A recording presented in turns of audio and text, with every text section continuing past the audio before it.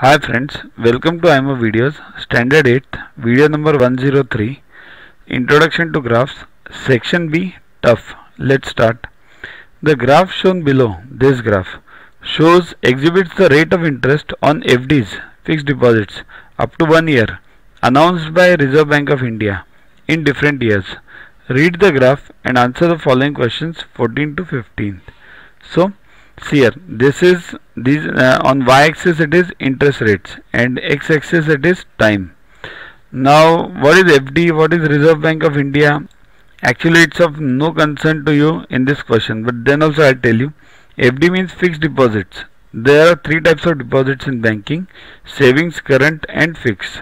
So fixed means you keep it for 1 year, 2 year, and banks give you some amount. You can't withdraw it before the time which you have invested. Savings means you can invest anytime and take out anytime. Current is for the business persons. That's it. Now, what is RBI? Reserve Bank of India. It is a controlling body for all the banks in India.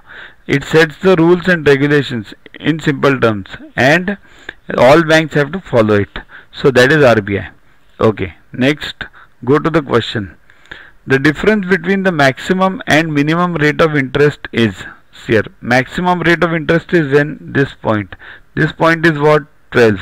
Okay, minimum is what, 7. Now this is difficult to understand. You have to draw a straight line from here to cut it at the y-axis, so it will be at center, so that is 7. So difference is what, 12 minus 7, that is 5.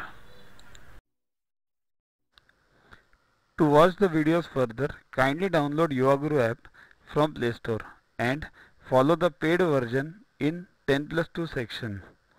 You can also WhatsApp on the number 9960560404 to get the videos permanently on your PC and on your mobile. What you get in these videos: IMO, IO, IGKO, ISCO, NSO, NCO, Homi Bhabha, plus many other exams questions with explanations. So keep studying, keep watching.